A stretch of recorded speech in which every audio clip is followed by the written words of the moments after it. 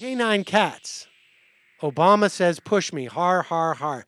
And I was quite taken with their continued sort of perception that Obama is pushable. I think Obama, finds where he wants to go. And then now it's conceivable that, I think there is something to be said that we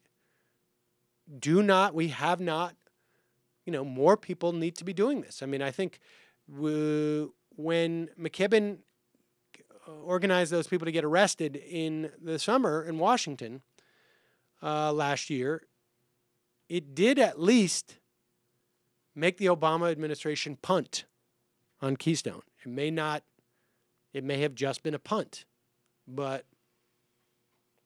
and I guess we'll see. And I wonder if DeChristopher presumed more people, we would see more Tim DeChristopher's than we have seen. We have been through Occupy. We are seeing what's going on with the tar sands blockade people.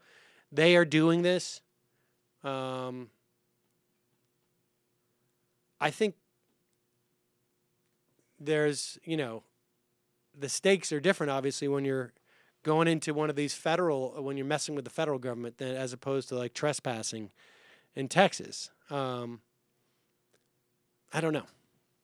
I wonder if DeChristopher sees, like Aaron Swartz and those people as part of.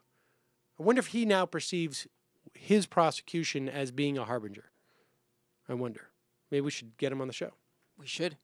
I was gonna say it was great to talk about what Tim DeChristopher did, and then also bring up that story about the gun march on this same show, because here you have someone who these gun people would probably think is a pussy, because he's a tree hugger or something like that. But he's willing to get arrested and go to jail for his beliefs and what he believes in. That would be and interesting. these guys, when they say we're met with resistance, they turn around and run home instead of getting arrested for what they believe in. Right. I wonder. I imagine their perspective would be there should be no public land. All of that land should be owned by gas and oil companies, and they will protect it. On the theory that, what is the theory that you're protecting? Well, they're going to destroy it forever in terms of its. They want to protect their investment. Yeah, so but who better to protect your investment for the long their these guys aren't the ones who have their the investment is subterranean. Well, you guys are right. I agree. Their investment is subterranean. Absolutely. I'm just saying what they might say. Well, you're not doing a very good job in defending them. If you're a libertarian, explain to me how a fracking company, how they're going to be good stewards of the land. Don't you think, though, ultimately, in a lot of libertarian... Mountaintop removal. How is that libertarian arguments usually come down to, essentially, if you go through this line of questioning, it always goes down to global warming's a hoax. Fundamentally, you cannot accept the science of environmental issues and be a libertarian. That's what I would say. You don't necessarily have to believe in global warming, though, to see that what these fracking companies are doing are just bad. No, I'm saying you cannot make the argument that a libertarian would make if you take any type of any type of environmental science seriously, fundamentally. It doesn't work. Well, the dilemma there, and this would be a good question for libertarians. Here's a good question for libertarians. If you want to call in, you want to talk about libertarianism to me, global warming. Is there a libertarian who believes that there is a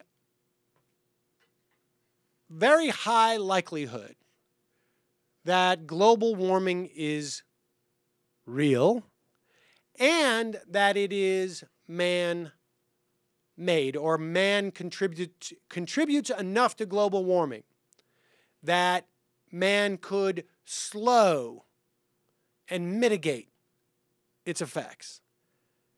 I don't see how it is possible for them to believe in that and then maintain their belief that government should not infringe upon the property rights or the economic property rights, the economic rights of of those things that contribute to it. So if you're a libertarian, call into the program, 646-257-3920.